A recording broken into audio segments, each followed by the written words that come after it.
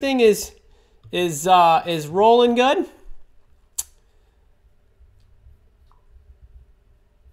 Let me see. Come on.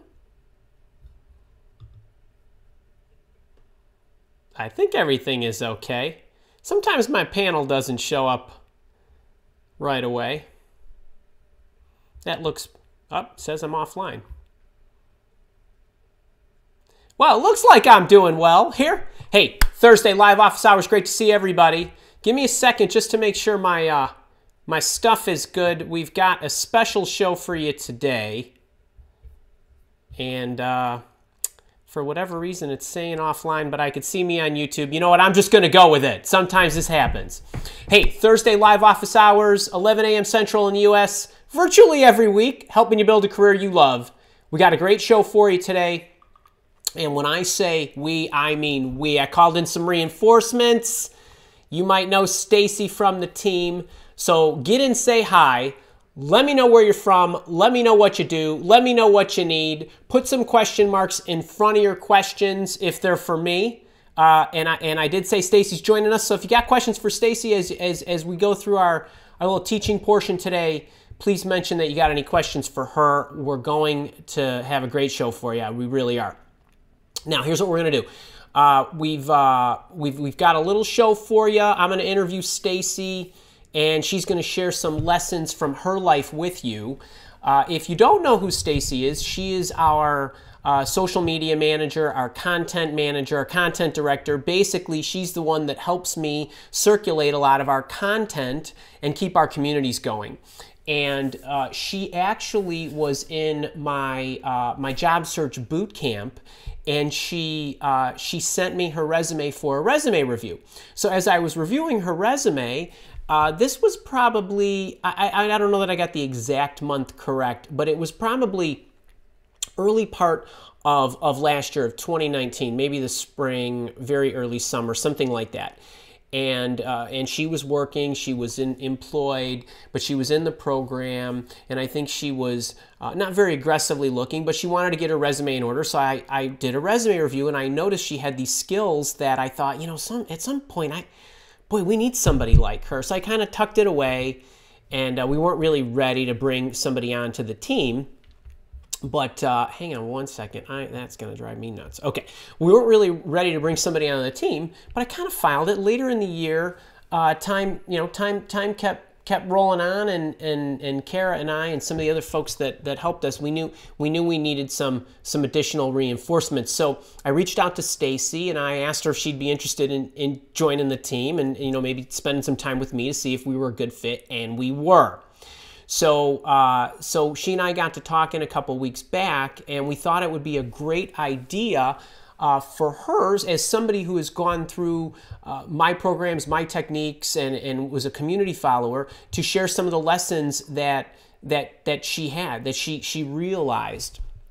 And so I thought, what a great way to bring that to you. So we'll spend 20 minutes or so just kind of going back and forth with some key points that she wants to share. And I'm thinking that these messages are really going to resonate with you, because you are probably encountering what she encountered. So I'm gonna bring her up, and hopefully this is, by the way, this is also serving as a little practice, because I want to turn live office hours into a call-in show as well. So who knows? Next couple weeks, you guys might be doing this with me, and maybe I'll be able to help you this way as well. So let's see if I can get her up here with me. There she is.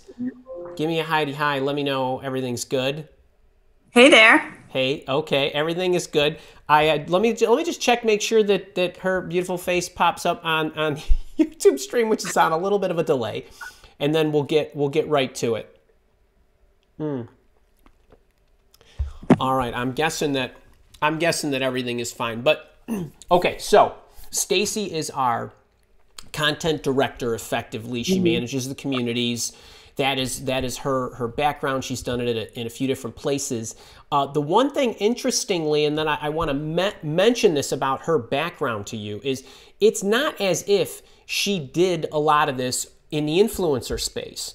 in the coaching and training space that I'm in. But I, as an employer who recognizes that it's your foundational abilities to do something are far more important than your specific skills that you have in relation to doing a specific job within a specific type of company for a particular type of product or whatever it is. So I can't harp on that message enough, and I especially think it's a big important point right now, as a number of you are in industries that have been hit hard by the global crisis that we're in.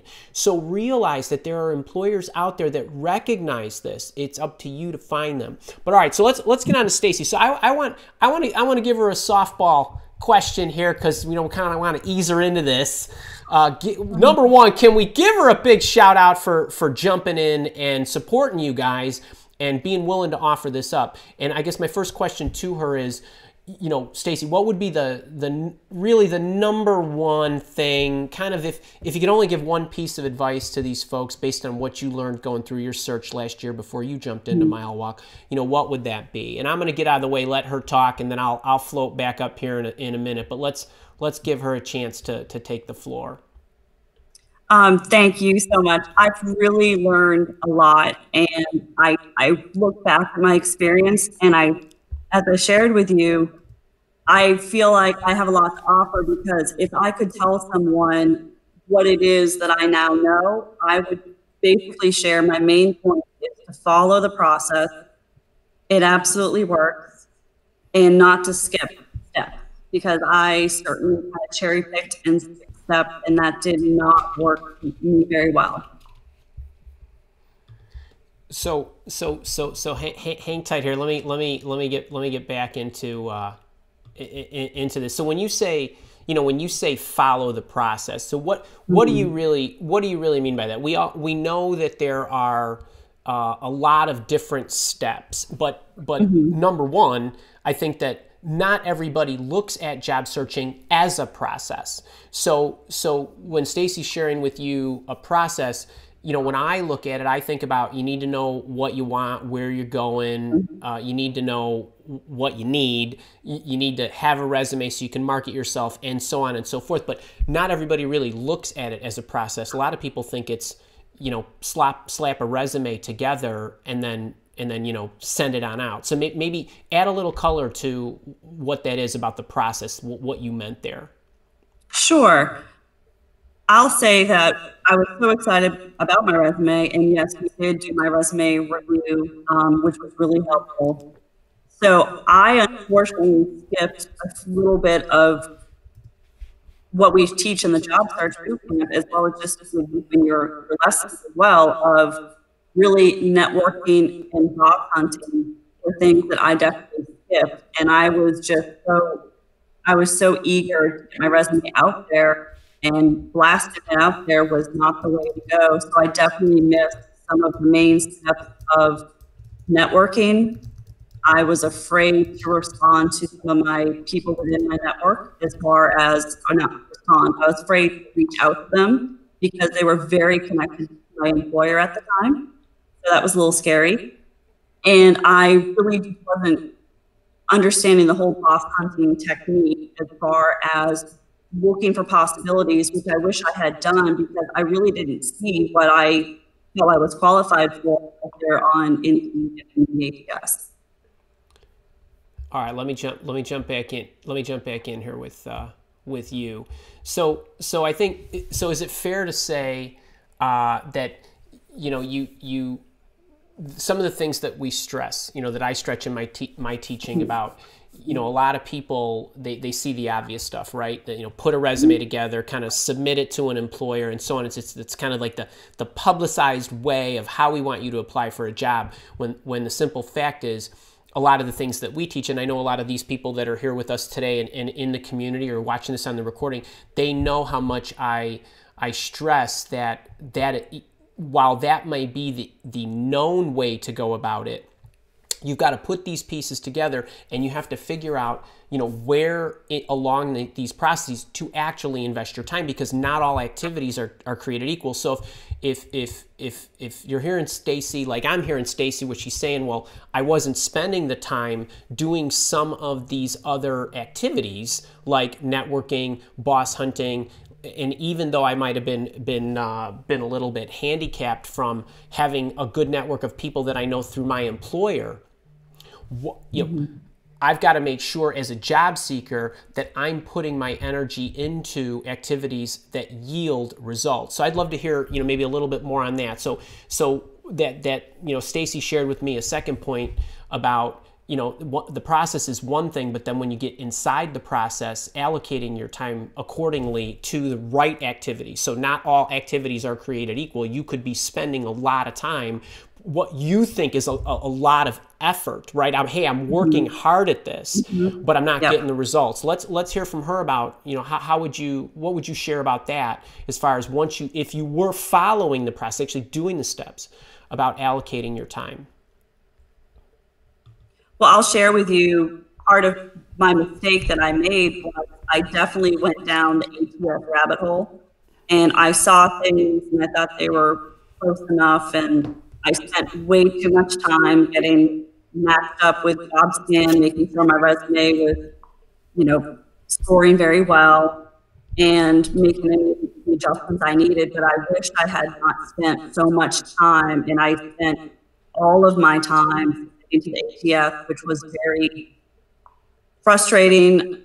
I would even say demoralizing, just because you would get little bite stuff but not really enough. So again, focusing on the right activities is so important, and I didn't fully comprehend that. I didn't also see that my situation was very much applicable. I was thinking, well, that's probably for others, but no, it's what you say, Andy. I mean, everyone is pretty much experiencing the same thing, and that is what you're teaching, and that's what your overall process really helps with. So I think, again, for me, spending so much time in the ATS, customizing my base resume, making sure it was going to score well for the various jobs I did see that were, okay, I was good enough, and rather than try to go outside of what was being put out there publicly, and again, really boss hunt and look and try to go for possibilities that were out there that I didn't even know. I hear you. Hey, I have a couple things. Let me jump in here. While I think we're getting some echo on your audio. Can you do me a favor? Just check you probably have a screen open on YouTube. Can you check to make sure that your YouTube stream is muted? That might. It is. It is. Okay, because I can hear the echo. I think others can hear the echo too. All right. Well, hopefully we can manage. But one other question here.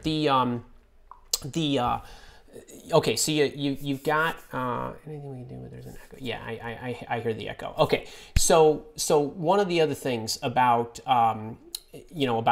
about this, so you got the process. You mentioned maybe inside the steps that you're taking, maybe not doing and putting effort into the right ones the right way, or expending energy on those activities that are going to yield the high results. But also then when you actually, one thing you mentioned to me about when I actually got an interview on the line. Okay, so I went through the steps regardless of how I got that, whether it was through the applicant tracking system or not.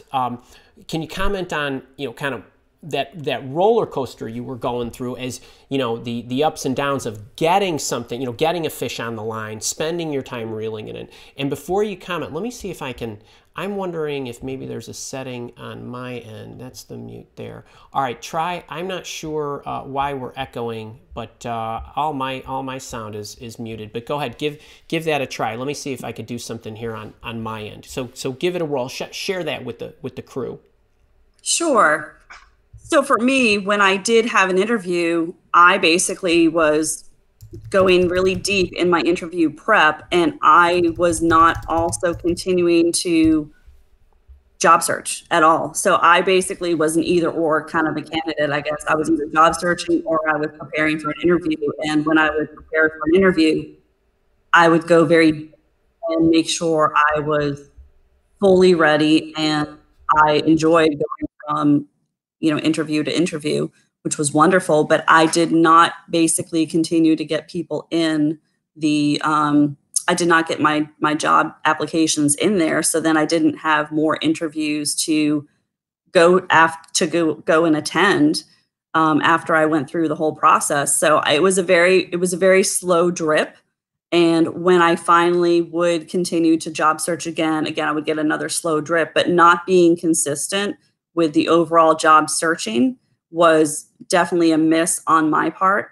Again, I was either fully in the job search mode or fully in the interview mode, and didn't really have that balance of continuing the activities. And I think that for me, it was very hard because it would take a while, obviously, to get a response back from somebody for the next interview invite. So all that time, all that lag that I had was, again, just really frustrating, and it just took probably far too long than it should have taken.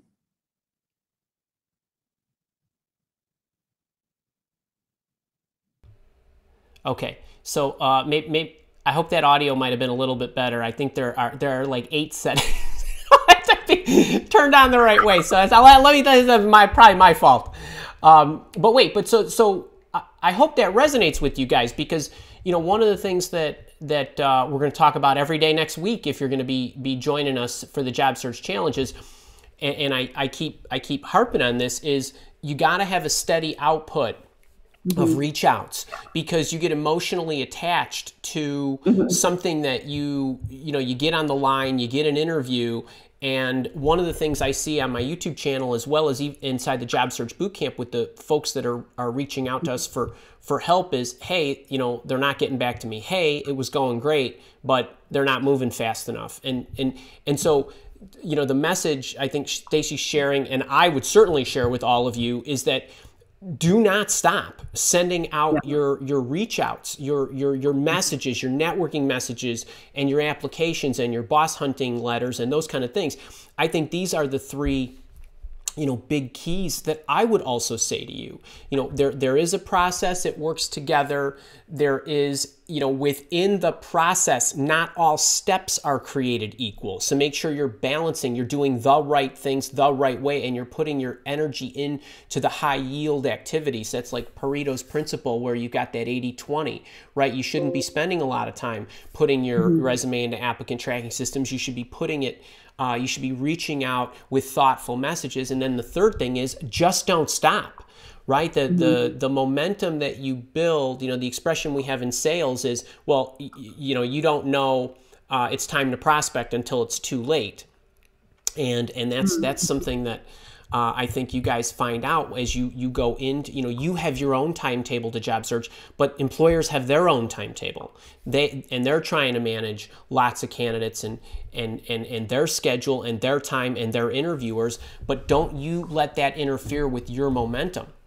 Right, so I hope that helps. I want to, can we give Stacy a shout out for showing up and offering that up to you guys. And I would love to, if you have questions for her, we can pull her back up, throughout the show today.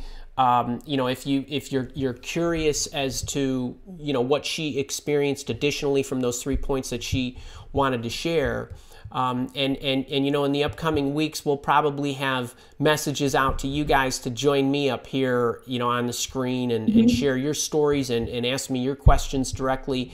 And I'd like to make this even more engaging, than we usually have. So can we at least give her a high 10, for braving this out and dealing with my technical snafus. But I want to thank you again for not only sharing this, but for being a great part of the team and helping everybody, in our community. I know a lot of these people have gotten to know you a little bit, and I'm sure they appreciate it. Hopefully they'll share that in the chat. Yeah, absolutely. And again, I'm here to happy to answer questions here or even in the community. Great stuff. All right, I'm gonna park you on the side here. And I'm going to come back up and let me see if I can, there we go, I'll mute you.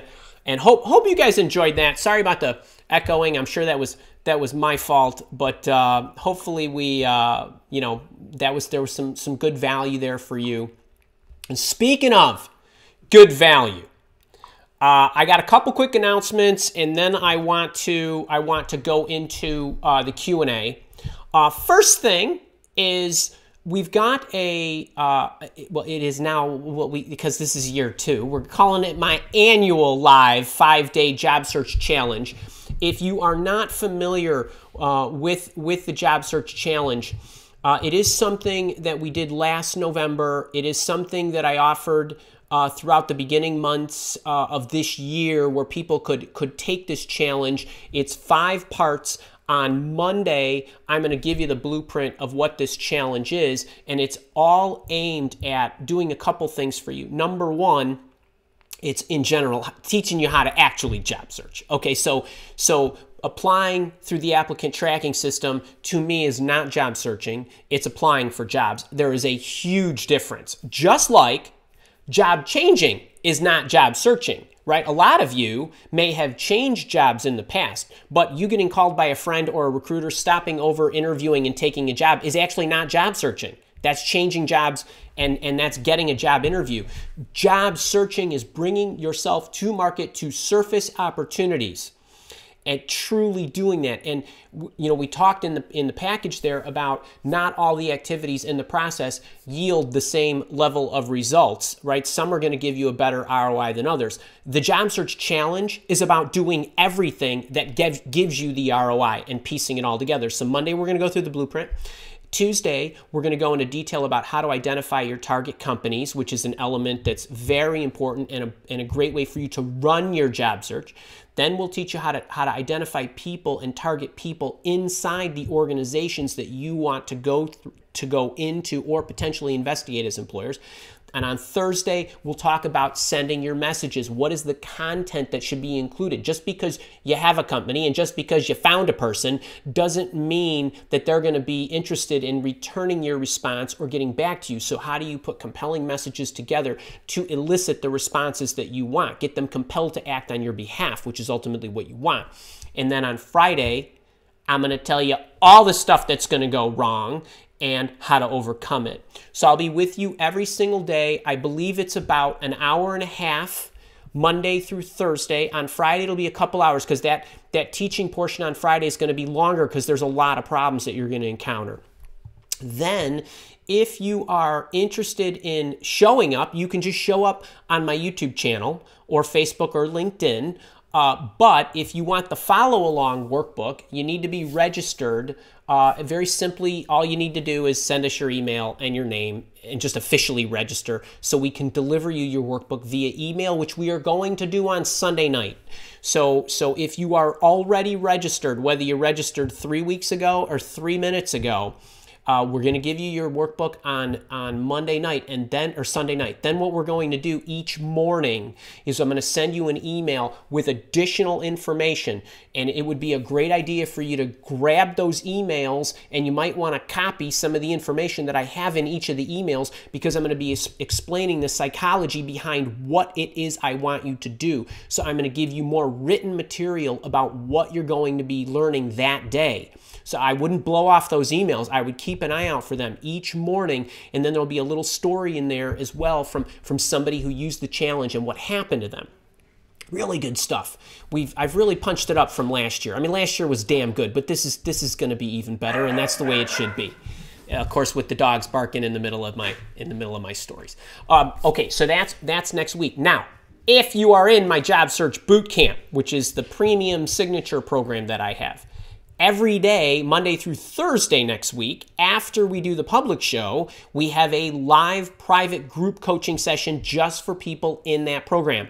So if you are interested in getting in that program, it's on special through November 25th, but there's no reason to wait till November 25th because you're going to lose out on all that extra coaching that I'm going to give you next week. I'm expecting a lot of people to be at this challenge next week. So if you want to make sure to get your questions answered live, it would be a good idea to be in the boot camp, because we're going to break out after Monday through Thursday, and then we have another group coaching session on Wednesday the 25th, right before Thanksgiving in the U.S. So I hope you jump in. And if you are in the boot camp, you do not need to register for the Job Search Challenge public shows. And you also have all that content already inside your training system. But you do need to RSVP for our private group coaching sessions, because those are going to be done on Zoom. And we want to make sure to get you the invitation and the access to that. You just need to RSVP once, and we'll get you links and calendar invites and all that good stuff. So going to be a ton of fun. All right. If you're loving this, click the like button. Share the dang thing. For those of us in the boot camp, how does next week's challenge fit into the program? What should we be doing? Okay, I'll get to that here in a minute. But hope that helps. And one other announcement before we go into the Q&A. Tomorrow, you might have got a message yesterday from me about networking. Tomorrow, I have my monthly leadership coaching session, private group coaching session with people in my leadership subscription.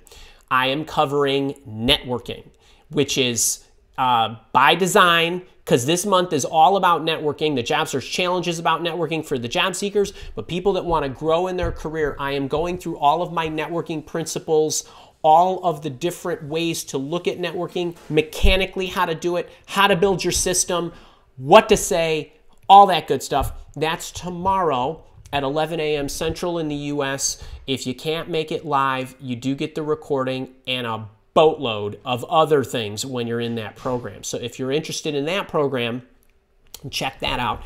Kara can put that in the chat, which we will now go to so I can take some questions. And I got Phil Drake here. Hey to you from Alaska. Hope it's not too cold. Juliana from Belize. I know it's not cold there. All right. Phil Drake's got a question. Tricky brand question. Is it better to have an 8-year gap on my resume and LinkedIn, or keep a successful company with a bad reputation that led to having a felony, just closed its doors recently? Phil, I'm actually not entirely sure. I've got command of what it is that happened to you. But this I will say. Is it better to have an 8-year gap on my resume? No. If you were employed, put the employer down. You said it's a company with a bad reputation. That doesn't matter. It was still your employer. That led to having a felony. I don't know if that was you had a felony or they had a felony, but any which way, put it down. And even though it closed its doors, I would still leave it on the resume. There is no way having an 8-year gap, and then, because what's the first question I'm going to ask in an interview?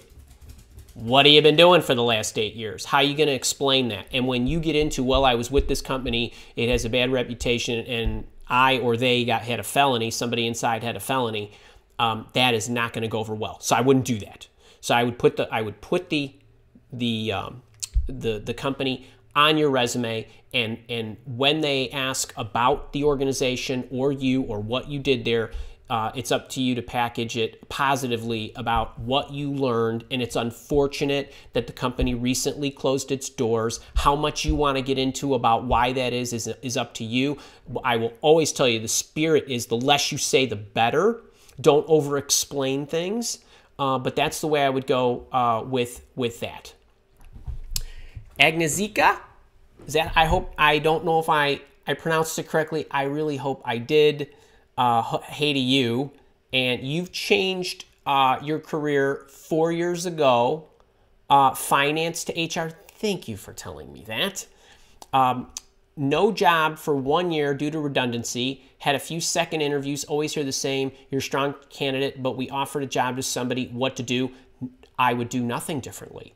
I would, and I'm not being funny, I would come to the Job Search Challenge next week, and because just the spirit of the challenge is all about you taking control, and I always talk about your search as a funnel, okay? So very simply, there's the top of the funnel. The top of the funnel are all those reach outs and possibilities, whether they come to you, whether you go get them, whether your friend calls you, a recruiter calls you, you apply, whatever it is. The more stuff you feed into the top of the funnel, quality leads, so to speak, meaning you are reaching out to bosses, you are reaching out to human resources people, you are reaching out to recruiters.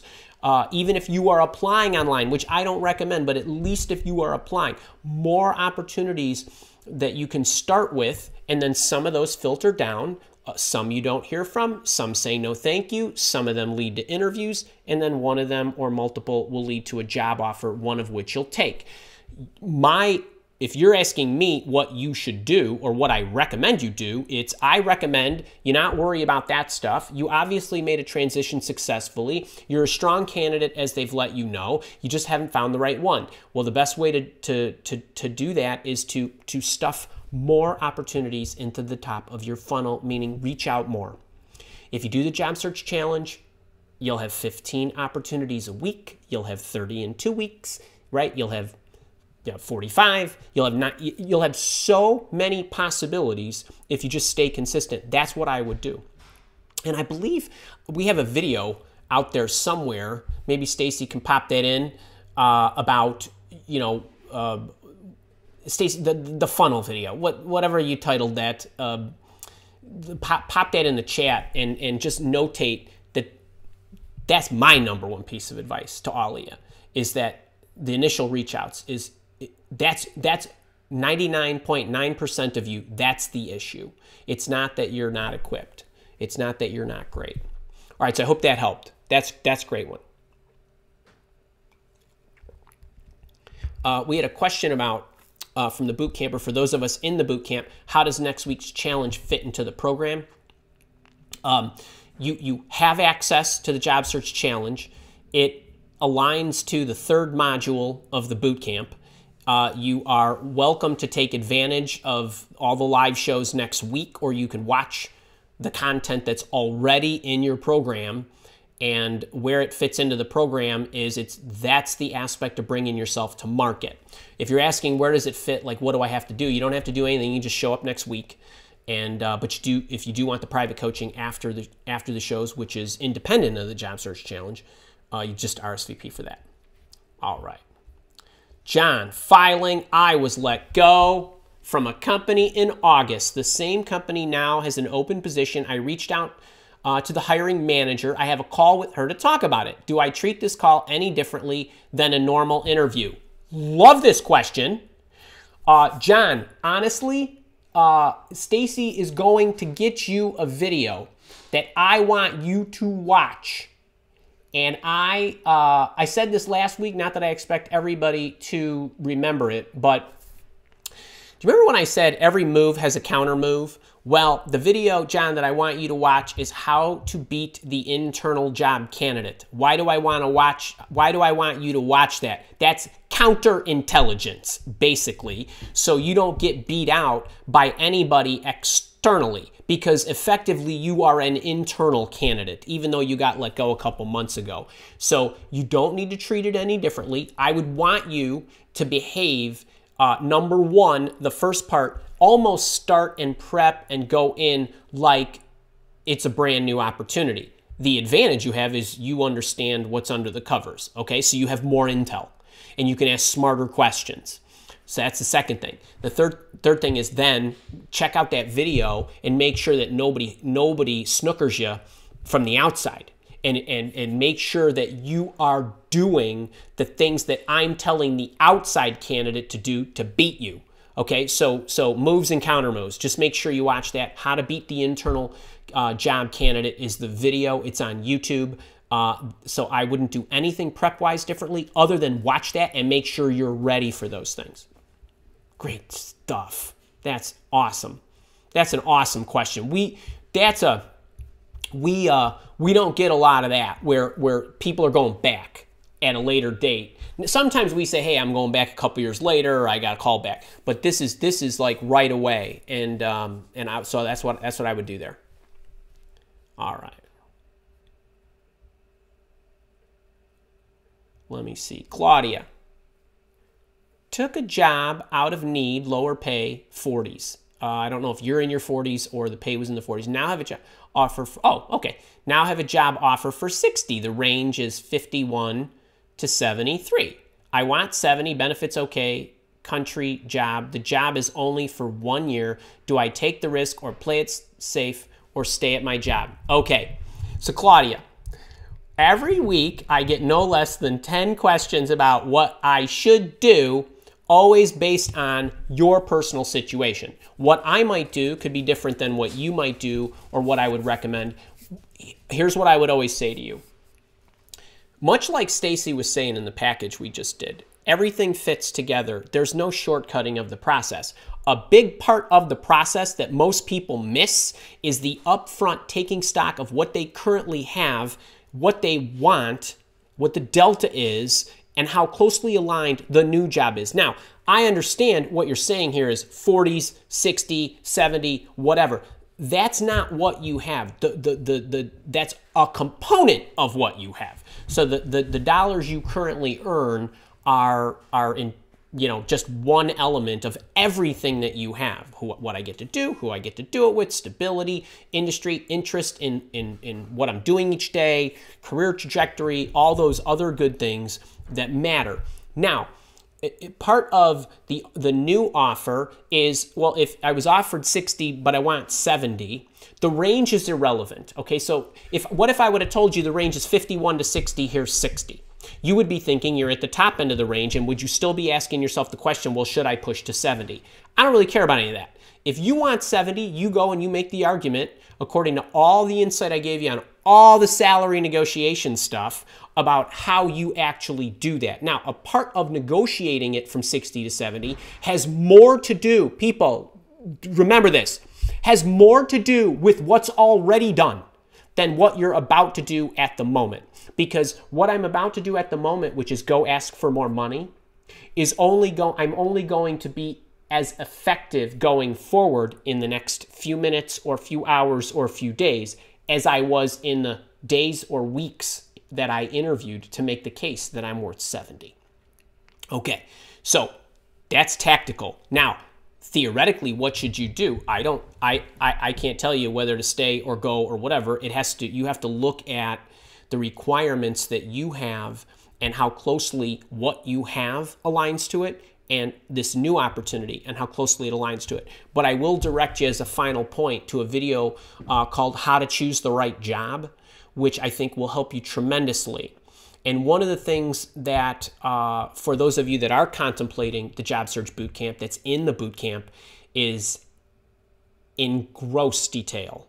We take you through the self-awareness stuff, how to identify your needs, how to align your questions, what questions to ask, how to investigate it, how to make the comparisons, how to look at the information objectively and make a decision like this.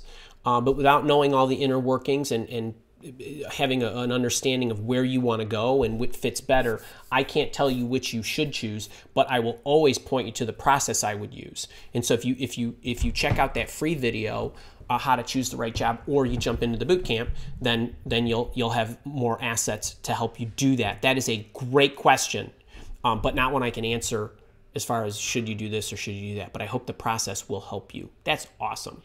Good for you. I mean, that's really nice. And you join the challenge. Awesome. And remember, the challenge next week, Claudia and everybody, you know, I'm spending 5 days with you next week, right? And I'm going to be live like 15 hours of next week. Okay. Right. It's just like 3 hours a day, and half of it with the public and half of it with my boot campers. But that's one sliver. So Stacy was talking about, well, there's a process and there's all these steps in between.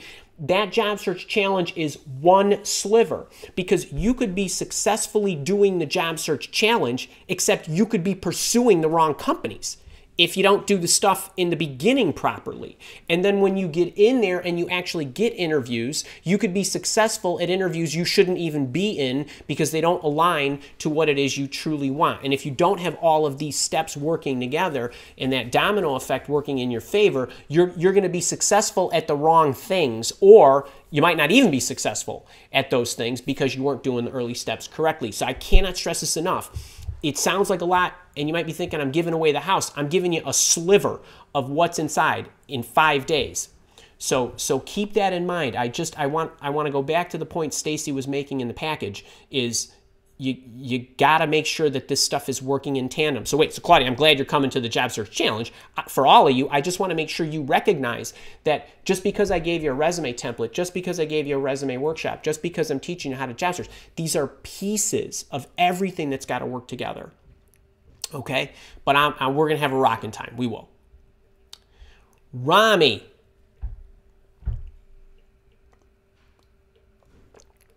Two open positions at the same company. I don't know who is the hiring manager. I got the HR head work email. What's best to mention in the email? First question. All right, first question. I would do one of two things. Two routes here you can take. Either are okay with me. You choose whichever is better for you. If I see two positions, I look at the one I want more. Okay? I try to find that hiring official and I take my best shot and I go right to them. Because you got a better chance of a hiring official or a potential boss getting back to you than an HR person. Remember, there's a pecking order. Boss is more likely to get back to you, then the HR and recruiting team is likely to get back to you, then the applicant tracking system is likely to get back to you, okay? One is more probable than the next is probable than the next. Okay, that's the first route. I would try that. If I don't hear anything back from the boss I target, I might try to find the other boss and target that person for the other position. That's the way I would go. And I would be really patient because I would be reaching out to multiple companies every day. So I'm not going to sweat the fact that I can't wait 3 weeks in order to let those people get back to me or let it play out. Remember this too as a side point. The longer term you think, the better your short-term decisions become. The more short-term you think, the more poor those decisions become. What do I mean? Well, if I say 30 days, I'm giving myself 30 days with that company to go through the hoops that Andy told me I should go through, and I'm not going to worry about it because in 30 days, I'm going to have 90 more companies I'm going to reach out to. Okay? That's how I think. But, I'm panicking. I have two opportunities. I'm going to lose this opportunity. I better send my resume to the boss, to the other boss, to the HR person, and shove it in the applicant tracking system. All that's bad. Okay? Let it play out. So that's what I would do. That's your first route and a little echo on the psychology there and why I think that's a better way to go. The second route is you go to the HR person. You say, hey, loving your company. Notice these couple of positions that I'm very interested in. I'm not sure which I'd be interested in more because I only know based on what the job descriptions tell me. I'd be interested in learning about these or any other positions you think I would be suitable for, blah, blah, blah, right? So it's a quasi application cover letter, no job opening cover letter. It's a blend. It's a blend of all the Andy cover letters that you got to work in that you send to the HR person. And then you just reference the hey, my background is strong because, and then hopefully these two positions are somewhat related, okay? So if they're like, if one's over there and one's over there, that's a bad idea to combine them into one message. You can conflate your message and refer to both jobs if the jobs are similar in nature and you would enjoy doing both of them. But if they're wildly different, like product engineer over there and sales engineer over there, while those could seem similar, well, one is a customer-facing, pilot building, all working with the sales team type of role, and the other one is an internal, spec it out, pound it out, work with the engineers kind of role. I wouldn't be putting those in the same email. So you've got to be careful, but you could take one of both routes depending on which of those suits you best. And that's the way I would go. I love that question. I love that question. When I say I love that question, it's because there's a trickiness to it that you don't always know, and it's not intuitively obvious, and there's a lot of hiccups that you can introduce if you don't handle it properly. That's just a great question, and I wish you a lot of luck with it, Rami. That's really good stuff, and I would love to know, pop it on my YouTube channel somewhere or maybe one of these shows about what you did and how it turned out. I'd love to hear that. And how long should I wait for the job offer from HR? I'm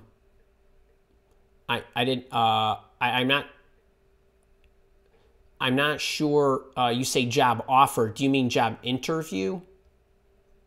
I'm not sure about that second one. I'm not sure. It's a little confusing. Dankin, hey Andrew, I love your videos. Appreciate your advice. I'd like to put them on while I walk in the park. I love that. Do you know, do you guys want to laugh? I listen to myself in the car. I listen to myself on my walks, not my runs, because I would bore myself to death probably. No, I'm just kidding. But like I replay it. So I replay my advice to you. So number one, I'm critiquing myself. Number two, I want to make sure that when I'm asked the same question by somebody else in the future, because you guys have similar problems, you just have them at different dates and times, right? In my life, right? You have them when you have them in your life, and you encounter them because there's basically a finite number of issues that you can encounter. So I'm always thinking about better ways to tell you what to do and making sure that I'm covering all my bases. So I love to hear that, though. I appreciate that. Michael Moore, my boot camper, how are you? So Dankin, you got a question here. After several rounds of interviews for a senior position, I got to meet a direct stakeholder to check we match before they close off the process. The conversation went well. I haven't heard back since. It's been 3 weeks. I know, the process has been kind of slow. There were 2 more experienced candidates than me. Is there anything I can do to strengthen my position?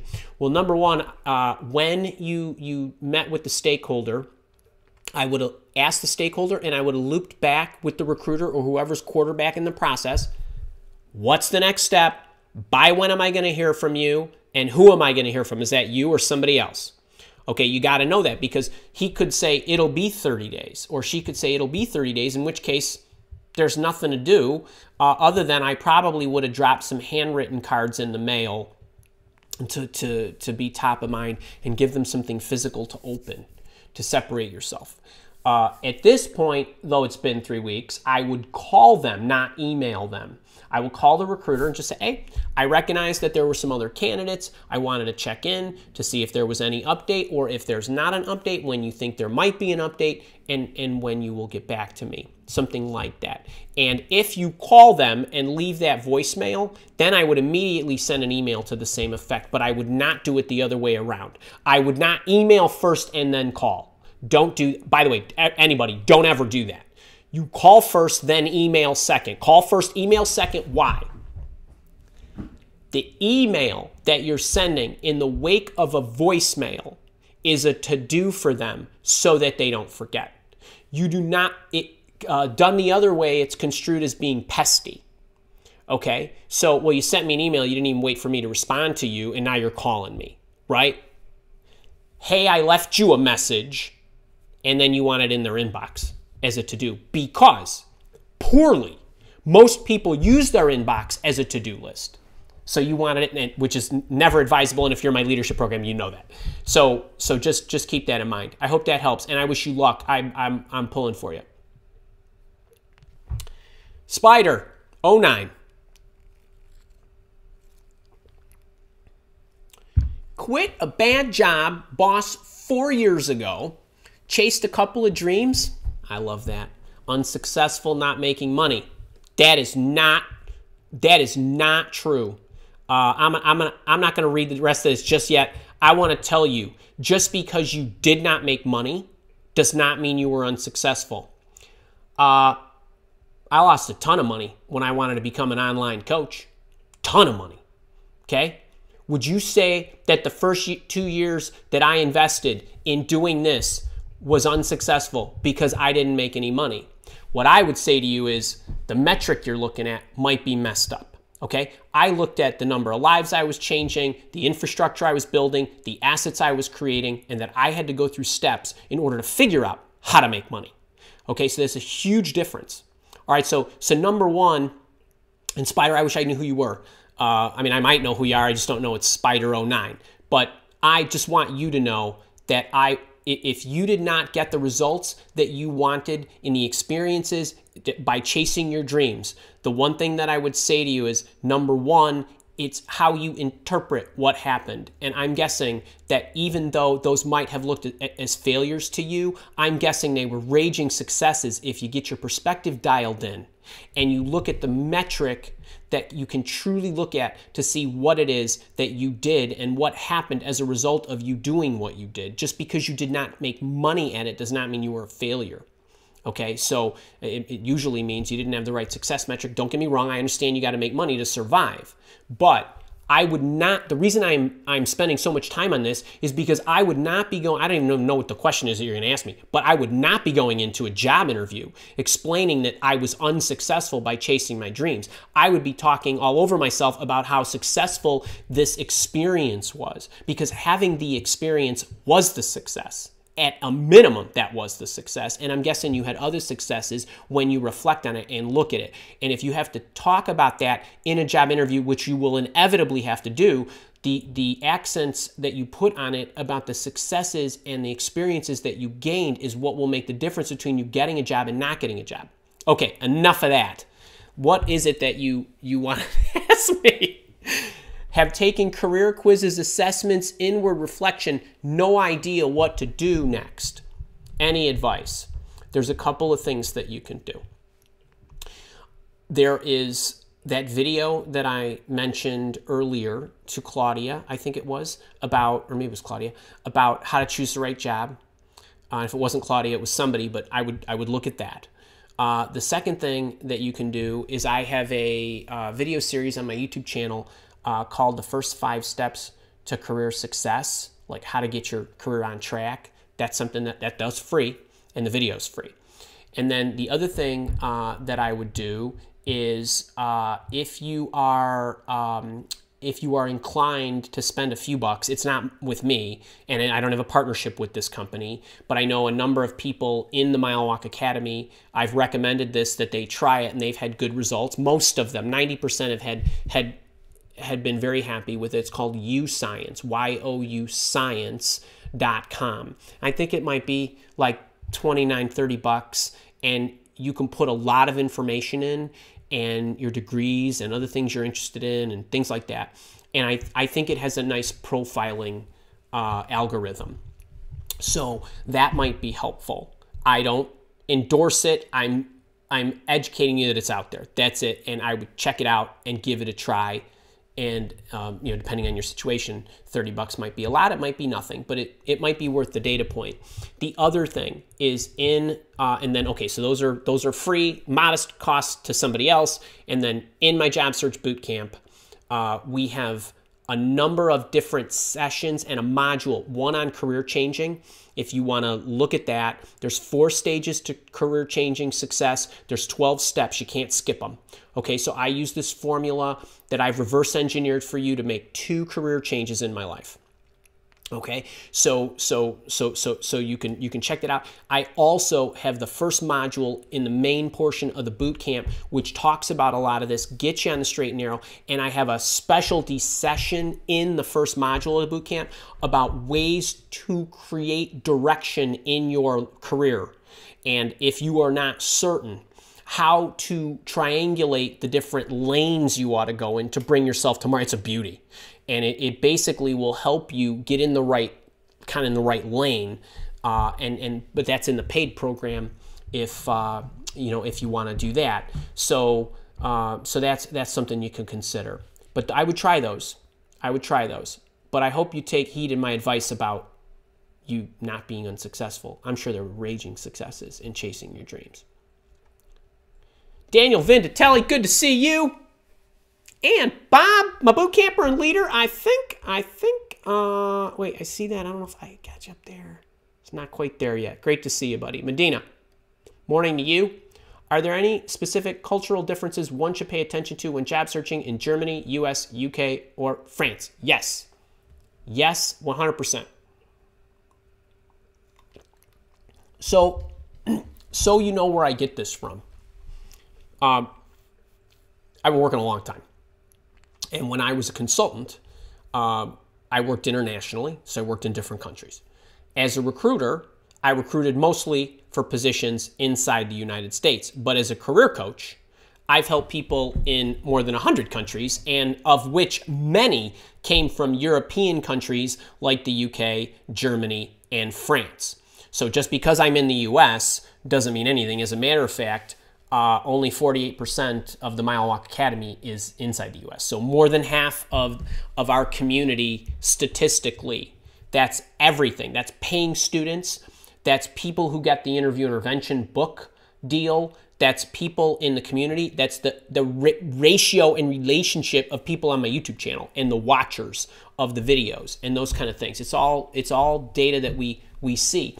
So I'm continually coaching people on how to approach things in different countries. So I'm not going to go through what all the cultural differences are in each of those countries, but I will say that if you are searching in those countries, you need to get local knowledge of what's expected. As just an easy example, like in Germany, for example, they want a picture. Most of the resume reviews that I've done for boot campers, whether they were German locals or whether they were people moving to Germany, for whatever reason, a lot of people are moving to Germany. We had somebody move from the UK to Germany. We had somebody move from France to Germany. We had somebody move from South Korea to Germany, and those in Switzerland as well. Picture on the resume, they like it up there. You have to put in data about your citizenship, your visa status, all these other things. Those are differences just on the resume. The things that they look for in your background could be different. Just the customs themselves, the interaction. Even inside the U.S., there are cultural differences, whether you are looking for work in New York, in Dallas, in California, in San Francisco, even in the state of California, there are differences. So yes, you need to become knowledgeable about what those are. And I would be getting together with people in the local communities. If you are in, here's a great story.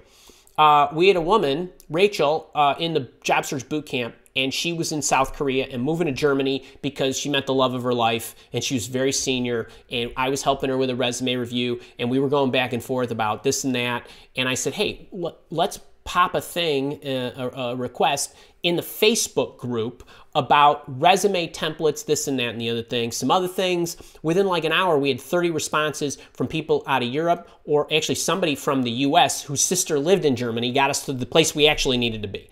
So people, they dismiss the power of the community and tapping into people that are like-minded, that are willing to help. So I would, if I'm you, I'm reaching into people in the local communities. And if you say, well, I don't know anybody in Germany, well, I don't know anybody in Germany either, other than the people that are in the Mile Walk Academy. So we go to the community groups. That is powerful and fast. And the people are helpful because they all know what it's like to be you. So there's another plug for, you know, the ROI that comes with these things that you don't automatically think about. And within an hour, we have what we need. And within a day, she has a resume. And a few weeks later, without speaking the language, she has a job, a big-time job. So this is important that you guys are doing this. And if you're not in my community, my paying community, that is, those, because you got to buy something, even if it's a book, to get into these communities. But it's worth it. I hope that helps. Michael Moore. Is this age of predominantly Zoom interviews, what is the appropriate dress code? I love this question. So I would not do this. I would not be dressing in in a sherbet colored shirt. But I would, if I was doing a Zoom interview, I would, number one, actually, let's broaden this question. So when I go to any interview of any kind, obviously excluding a phone interview. So I'm going in a face-to-face. I'm going into a coffee shop. I'm going into a Zoom video or whatever. Always ask, what's your preferred dress code? Now, what you could do is, when I go face-to-face, I automatically go suit and tie. If you're a woman, I would go in a business suit or a skirt suit or something appropriate, but full business attire. That's automatic. Okay, now, if you notice through your detection on the website or whatever, LinkedIn or whatever, it's a very casual group, like it's jeans, cutoffs, t-shirts, whatever. Then I would ask and just say, hey, normally I would come to an interview in a suit. I always like to, dress the part, but I always like to, kind of blend. What's your dress code, and do you have a preference of, that kind of thing? So you could open that up. Now, if you're doing a Zoom interview, instead of going like full suit and tie, which you certainly can do, and nobody would hold it against you, you could say, the same thing. Hey, I know we're doing this via Zoom. It would be my inclination to actually dress up in business attire, but what is your corporate dress code? use normally.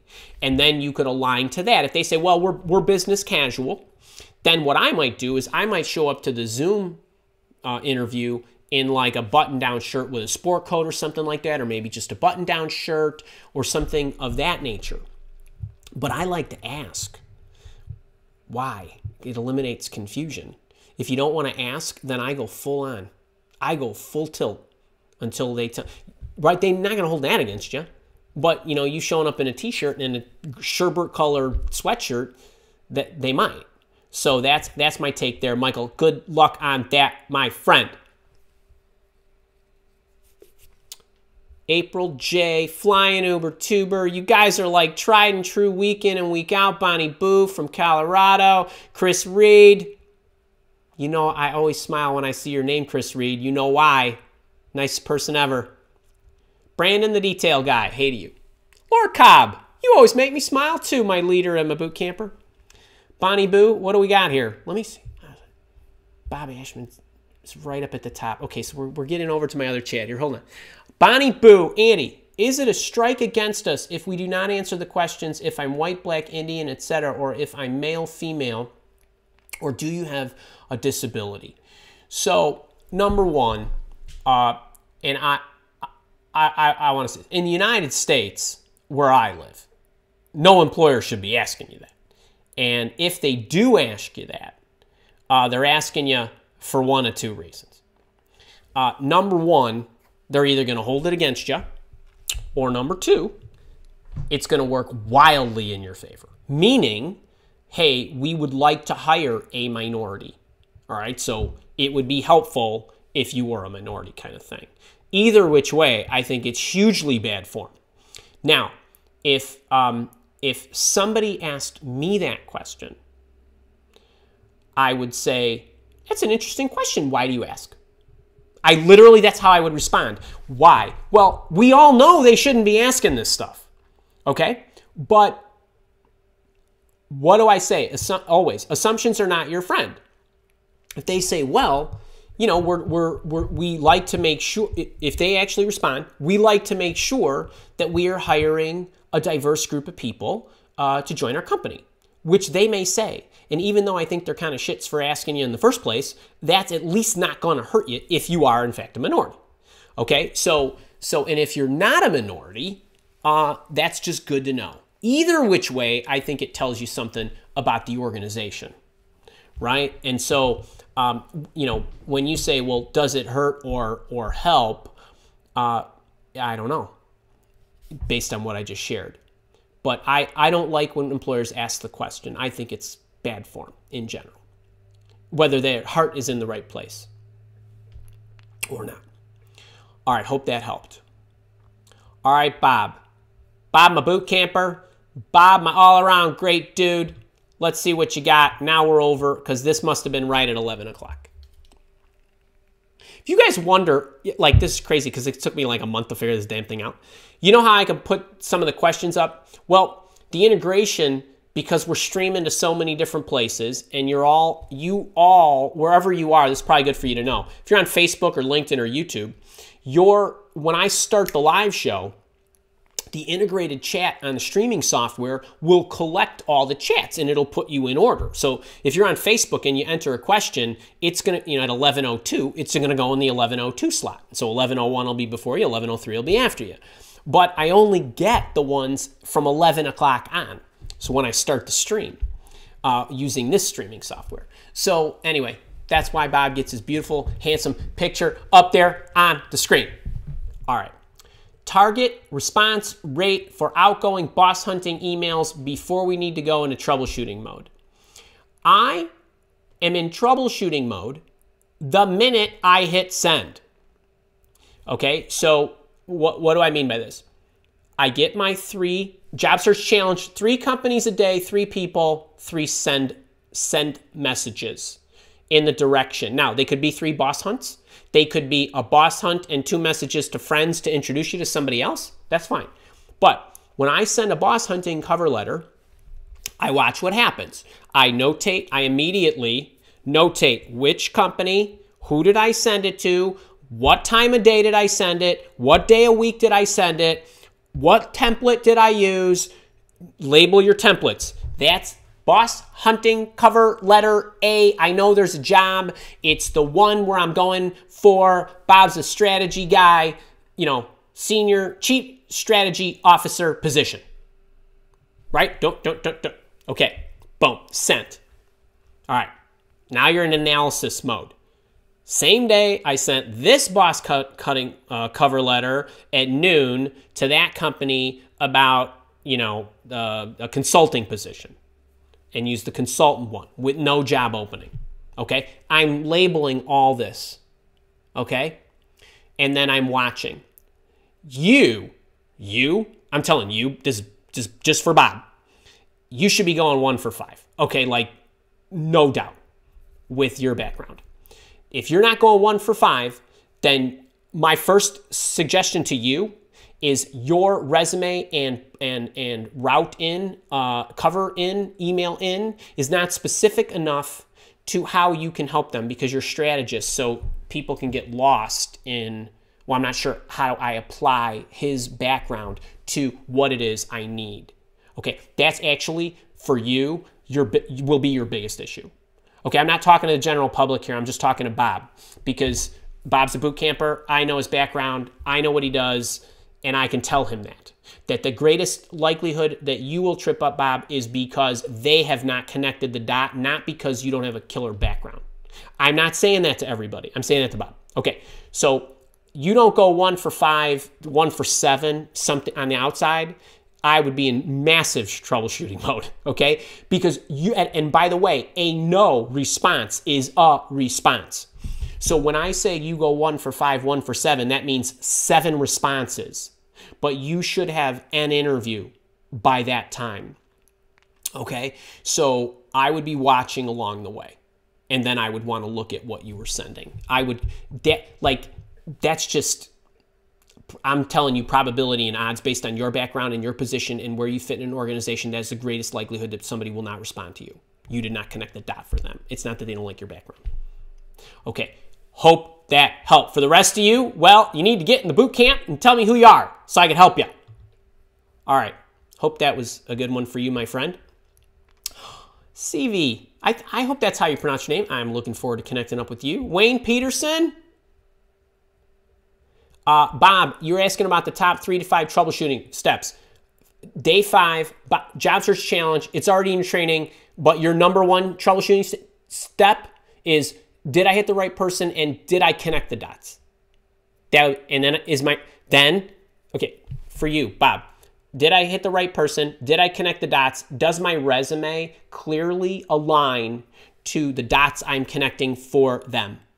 So if you say, this is how I can help you, does your resume say, this is how I can help you? Okay, you can't be over here saying, well, this is how I can help you, and your resume doesn't scream the same thing.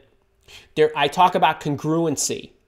Actually, this is a really good point for everybody.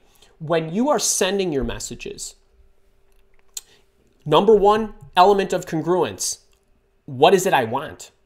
Okay? Who is it I'm sending to? Can they give that to me?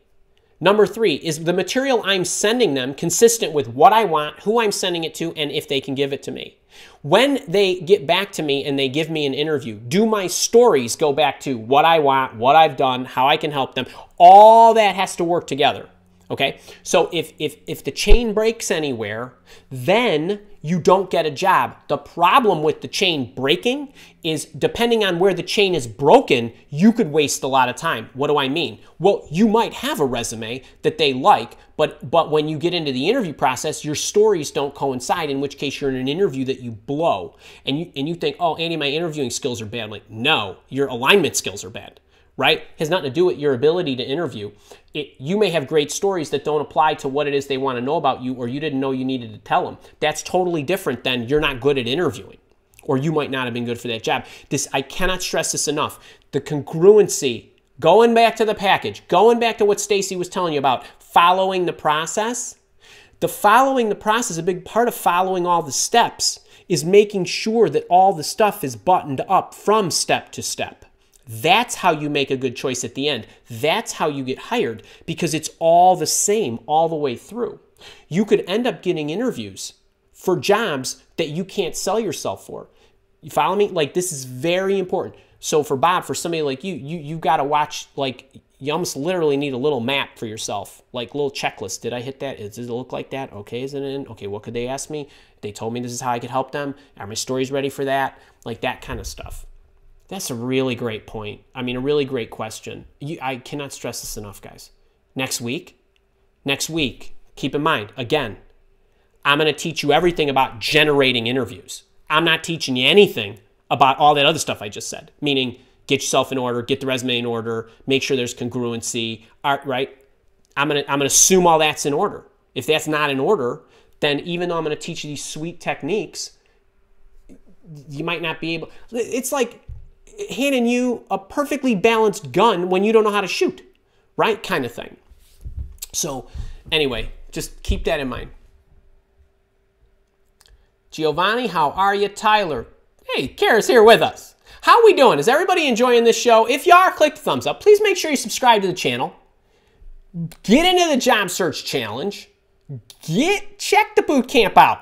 Right, you got 5 golden opportunities over the next X number of days to get extra private coaching with me. I mean, in the boot camp private coaching sessions. Check out the networking stuff for tomorrow. I'm gonna send you a little message in the morning about that. You can jump in. It's really a great program. But that networking is really a nice supplement to what you're going to be doing through the end of the year. Tom Phillips, how do?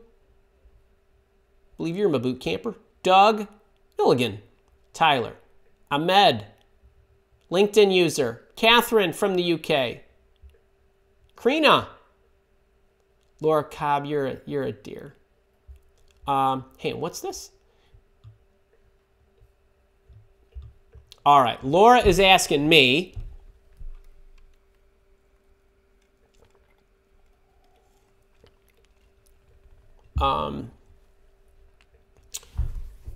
she is a boot camper. She is a leader.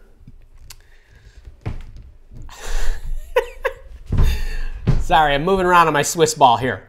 Okay, when someone gets under your craw, how do you stay mentally fit? So so for me, and Laura, you know this because I teach this in the leadership program, and everything that we do for any of you. And actually, the speech bubble's still hanging out of my mouth about what I just went off about getting yourself in order and all the congruency. Laura, you have access to the session on dealing with difficult people. It's in the leadership program. There's a whole session on this. But a big part for the public here, a big part of not flying off the handle and being mentally fit is being mentally fit is an all the time thing. There's not one thing that anybody can magically do to me to make me fly off the handle.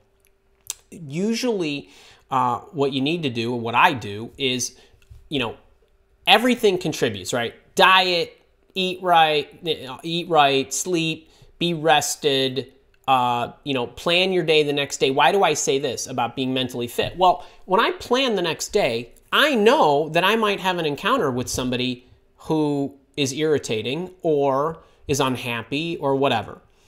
But when I think about it in advance, I think about, okay, what might they be going through, right? They're probably going through a tough time. I try to imagine what it's like to be them. I try to give them the benefit of the doubt, right? They might be under stress or whatever. So I'm already prepping and imagining. The next morning when I start and I go through my day, if there's something that's scheduled, I know I'm going to need to speak to somebody, I'm already thinking about that. And in advance of going, that's in the morning. And then, if it's the talk is at 2 o'clock, at 5 to 2, I'm prepping myself and reminding myself to be empathetic, to be understanding, and all that good stuff. If somebody comes out of the blue, and I don't know it's at 2 o'clock, they call me at 2 o'clock, and I actually stop what I'm doing to pick up the phone or meet them or whatever, I prep myself very fast on the fly to be mentally fit so that I don't lose it. But but my point to you guys is, it's an all the time thing. And I don't have a mantra about it. I have a whole process that I go through. And I've talked about this in some of the emails that I've sent you guys about the habits that I build and part of the meditation that I go through, and just the forethought of planning my next day, imagining my day the day of, imagining the hour. So right before we jump into live office hours, so here's another example. This is a good one for you guys to follow. In the live office hours, I get the same questions asked of me every week. I get mild variations of the same questions. Sometimes people are bummed out, right? If you're bummed out, I'm not getting the results that I need, the tone can be at issue or whatever. I don't worry about any of that. Before I get into the live show, I close my eyes for a few minutes, sometimes 5. Actually, today it was 10. And I think about you. I think about, God brought me to you at this time. You need me. You're struggling, right? Otherwise, you're not spending your day with me, right? Like otherwise, you're off doing whatever you're doing, and you need my help. And even though you might ask me a question that I answered earlier this morning or last week, that doesn't matter. You need me now, and that's what you need right now. So I remind myself of all of this before I get in the show, right? That's where the empathy comes from, because I am an empathetic person, but like that's practiced too, not fake, but actually genuinely reminding myself to interrupt the speed of my emotions that most of us run through 1 minute after the other throughout the entire day. We hang up the phone, we pick it up, we call another person, we hang it up, we fire off an email, we fire off an email, we fire off an email, then we run into a meeting. Like, if you don't stop and interrupt yourself and remind yourself and be grateful and remind yourself of the people you're going to be talking to and how your higher self would handle any situation, you're not going to be successful. This goes for your interviews. The interviewer could be having a bad day. They might be under a great deal of stress, and now they have to stop what they're doing and interview you at 2 o'clock, right? You don't know. So Laura, a lot goes into this. If you like that, I have a whole session on this in the leadership program, which you get when you jump in. Try it out for a month. It's good stuff. Good stuff. Pedro from Canada. A lot of my Canadian friends love it. Tyler got an offer. Can we give Tyler a high 10 for his offer? Awesome. Brandon Leo, my boot camper. How do? Wayne, Tom, LinkedIn user, Sherry Turner. Hey, from Florida. Have an interview in an hour. Good luck. Maybe you already, let me see what time that was. Oh, Sherry's probably already in her interview. Yep, she sure is. Good luck to you. Hopefully you'll see it on the recording. That I wish you luck. Huntington Row, how do? Bonnie Boo, Michael Skeen. My boot camper, I had a partial career change. Here, let's just get this up here. I had a partial career change within software to web development. I've interviewed for senior development positions but can't compete. Do you suggest I search for junior entry level even though they pay is less? So Michael, and anybody who is trying to attain a higher role. So number one, I always want you to go for whatever you want to go for. However, I do think that if you are either unhappy with your current position or your company, if you are unemployed, if you're generally having a rough time, I want you to be realistic. And that's code for I want you to be shooting for things that you can attain to get yourself back in the game and get the momentum flowing again, and then work your way up. I just got done saying a little while ago, what did I say? The longer term you think, the more it reduces the risk, the better the short-term decisions you make, right? So right now, isn't it better to just get in and get moving and get going, and start building that career again than trying to make the leap and it taking longer to get re-engaged? That's the way I look at it. Now, I don't think you should just throw in the towel. I want you to look at, are you truly interviewing for roles that you can do? If you are doing that, then my message to you isn't don't shoot lower. Then it's, are you sending enough communications out? Okay, so let me be really clear. And so Michael, and you can ask me this in our private sessions if you'd like. If I knew how many times you were not you took swings at the plate. This matters, folks. So if you're like Michael, if you say to me, well, I had a couple interviews, but I can't compete, and I lost out, and I had 2 interviews. 2 interviews is nothing. Did 20 interviews? Now we'll talk about it, right? Like, there's a huge difference because maybe just those 2 weren't for you. Well, maybe if you kept going and you got somebody else who was a bit more receptive and you really hit it off with them, be like, I like that Michael guy, man. He's got great attitude. He'll figure it out. That's what I say, right? We're hiring Stacy. I mean, right? Yeah, she'll figure it out, right? She hadn't done this exactly. That's okay, right? She had all the other stuff we were looking for. So it could be that you're just not getting enough swings at the plate. So if you're sending out 3 messages a week and not 3 a day, at the end of the week and you got 3 and then you get an interview over the course of 2 weeks and then that doesn't work out, that's not, you don't have enough data to draw the conclusion that you just provided. So I don't know which one it is. You might say, oh yeah, I had 10 interviews and I went in, and that would surprise me. Because if you're getting interviews, remember, what do I always say? If you're getting interviews, you're qualified. So then it could be, okay, well, maybe they just couldn't compete with a couple other people. Maybe they just had better candidates. So keep that in mind, man. I'm guessing you keep at it. You keep at it. You'll be successful. All right, what do we got here? Jamie, I am moving within my team to another manager. My current boss wants to keep me, but the other boss is trying to hire me for a job I'm more interested in. How do I navigate this? Jamie, I love this. All right, I love this. All right, so what do we got here for Jamie? Somebody else wants her. Her boss wants to keep her. This is the way I approach this. When you say, how do I navigate this, negotiate in team?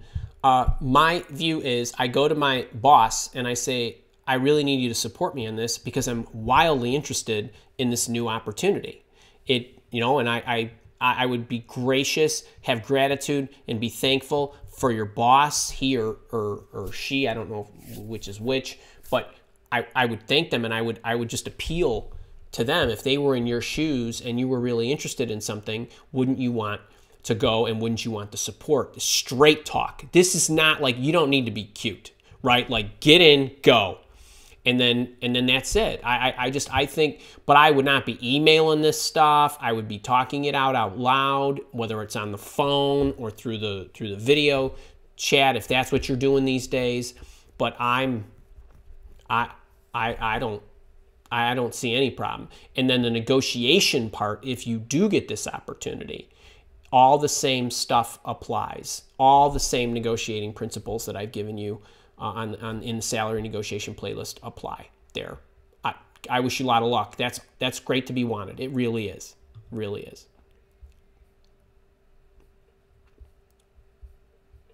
And tab. Hello, I've read that recruiters are more likely to contact people that are currently working on LinkedIn. Is it best not to update your recent position? Is it best to not update recent position end date if you were let go due to COVID cuts? I'm going to answer this very specifically as you asked me the specifics. So I would not say this all the time, but right now, let's just deal with it right now, folks. It's November 2020, okay? So I don't know when, if this is on a recording somewhere and you're watching this. At this moment, and for the foreseeable future, let's say, recruiters don't care if you're employed or unemployed. They don't. You know what recruiters care about? Recruiters care about 2 things. They care about, and this is generally all the time, but it's especially right now. They care about if you're the right fit for the position and they love you and all that good stuff, and then they care that they fill the seat as fast as possible, okay? Check, it's done, boom, move on. If you happen to be unemployed, there are some recruiters that will love that because they'll think, all right, well, you can get going right away, right? You can start right away. You might be a little more eager, all right? It's true. Now, what recruiters rely on. So back in the day, I don't even love that expression, but back in the day, when LinkedIn did not have its recruiter package that allowed you in the back end of your LinkedIn profile, even though it's not back end to you, but you're basically hiding the fact that you're open to speaking to recruiters. What recruiters do is they go into LinkedIn in their LinkedIn recruiter package, they search for all the people that fit the profile in their geographical area or wherever they're looking, and they look for people who've check the box that have said, I'm open to talking to recruiters, and that's who they go for first. If you happen to be unemployed, doesn't matter. And in a lot of cases, if you got the goods and you're unemployed because of COVID, they'll be thinking that's great. Like, hey, I can get you right away.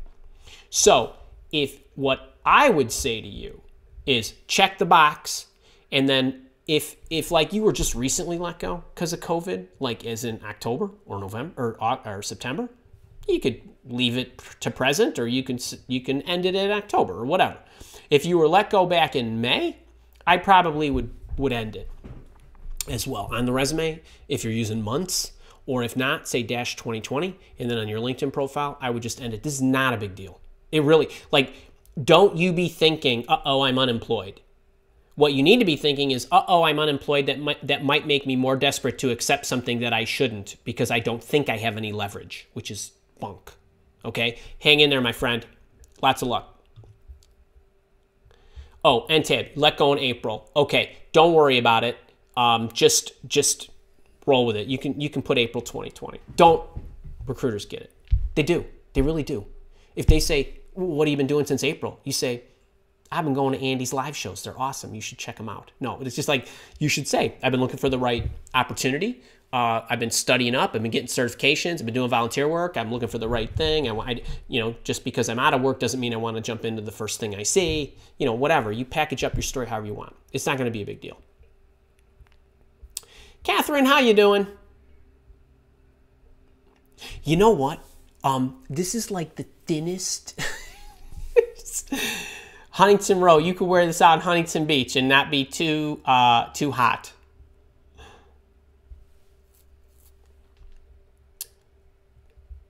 Nikos, how are you? Conley J. Scott III, Esquire LLMT. How much are the resume reviews? Great question. I do resume reviews. I do not write resumes because you should never, ever get a resume writer to write your resume. Why? Number one, they won't do near as good a job as you will.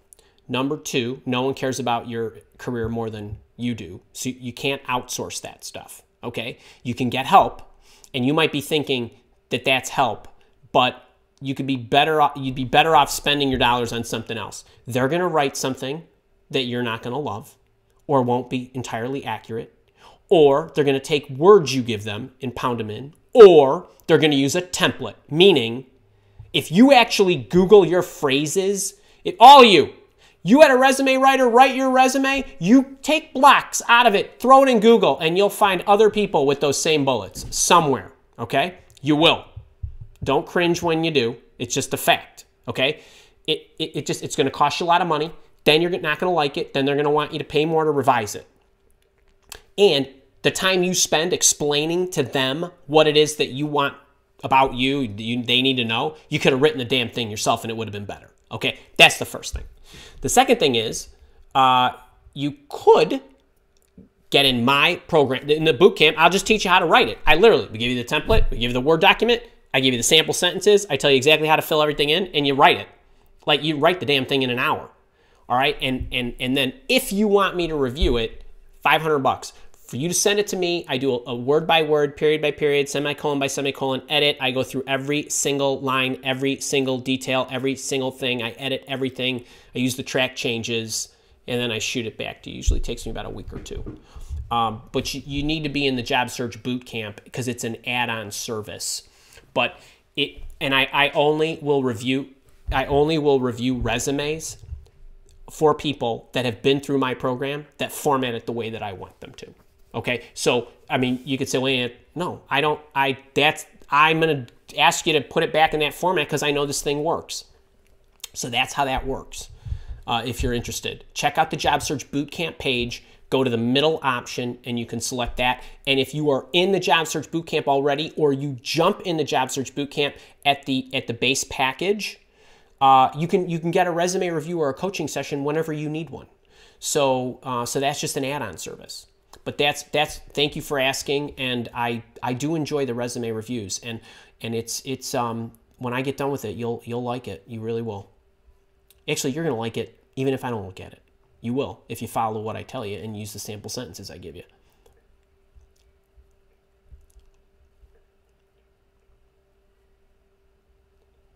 Pedro, hopefully we got that echo. Bob, just curious, how many computers am I?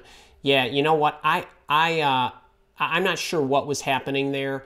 I need my sound on so I could hear her, but I think I figured it out. I hope that maybe the back end of Stacy's interview was better. I'll have to look back at the replay. April, when interviewing through Zoom Skype, is it okay to sit in my home office with blue walls and pics, degrees on my wall in the background, or should I go to a room with plain white walls? I love this question. Okay, so I love this question because it's a great question. It's tricky, and a lot of you have this issue.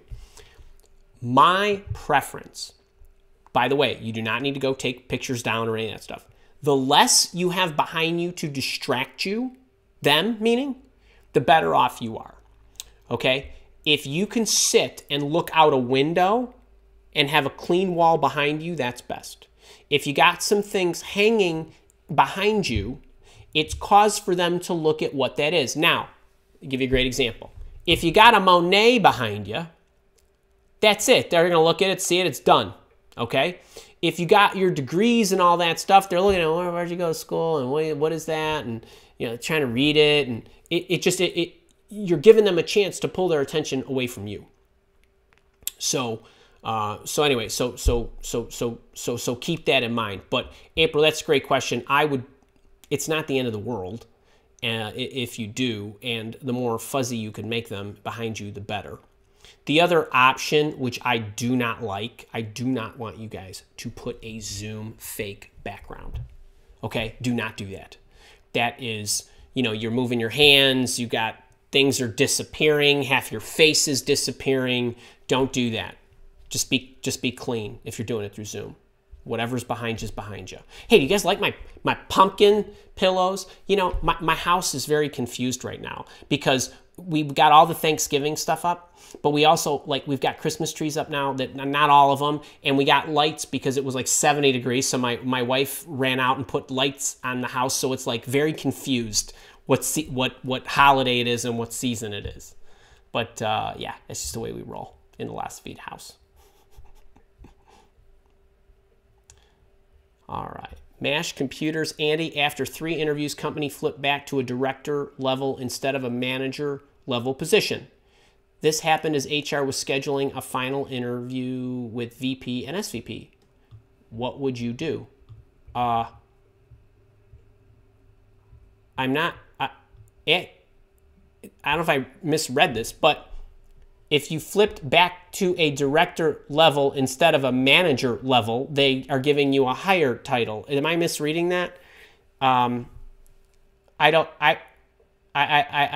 sure I understand the question.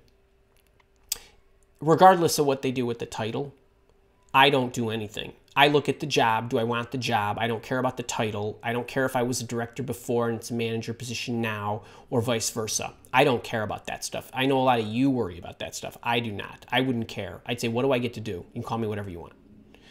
That's it. I don't have a whole lot more to say on that one. All right.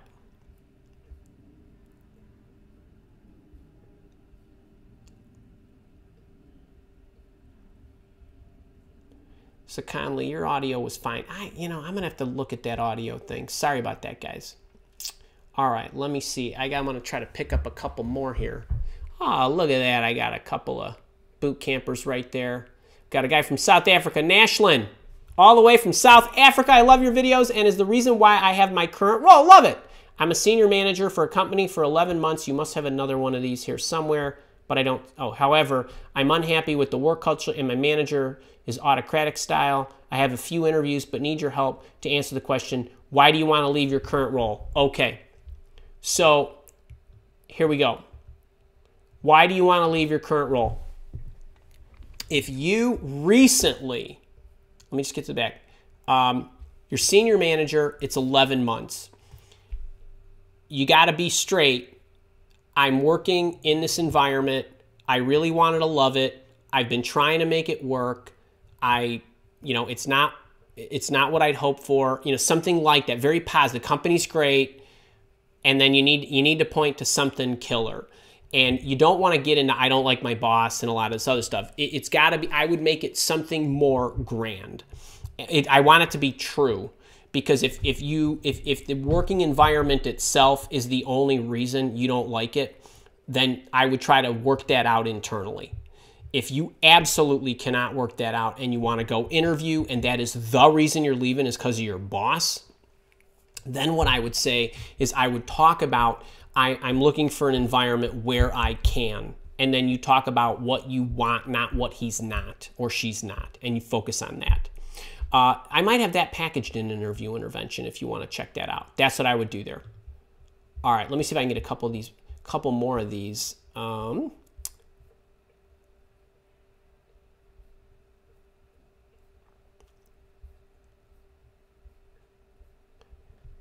Karen B, my boot camper, how you doing, baby? Oh, sorry. When sending the second follow-up email after the interview, do we send it to the boss or hiring manager or to the HR person? If I'm reading you correctly, you should not be sending 2 follow-ups after an interview.